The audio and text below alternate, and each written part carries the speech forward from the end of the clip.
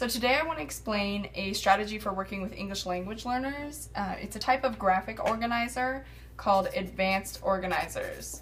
And these are different than graphic organizers in the way that, in the content that they tackle. So these differences are that they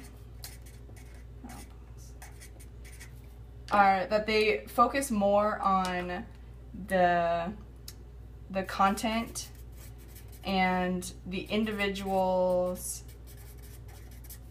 learning objectives, as opposed to just illustrating a new concept.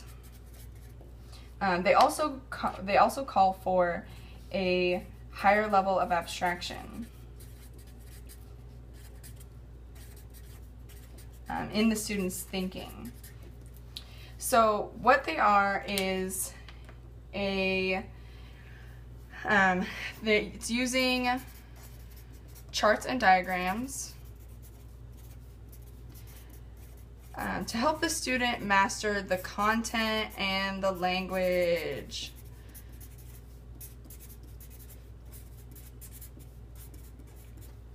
And there are 3 phases to presenting the advanced organizer. 3 phases. The first one is going to be clarify the learning objectives and present the organizer to the student. And the second phase is going to be present the new materials,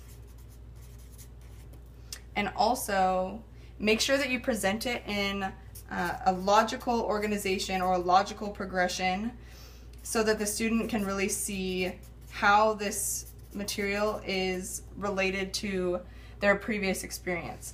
The third phase is when the student takes an active role in participating in their own learning, takes ownership of their own learning, and uses their critical thinking to compare their organizer with the material that is being presented that day.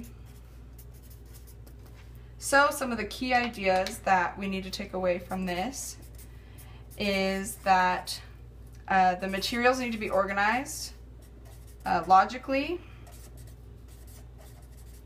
and the student needs to be able to integrate the new knowledge with their prior knowledge.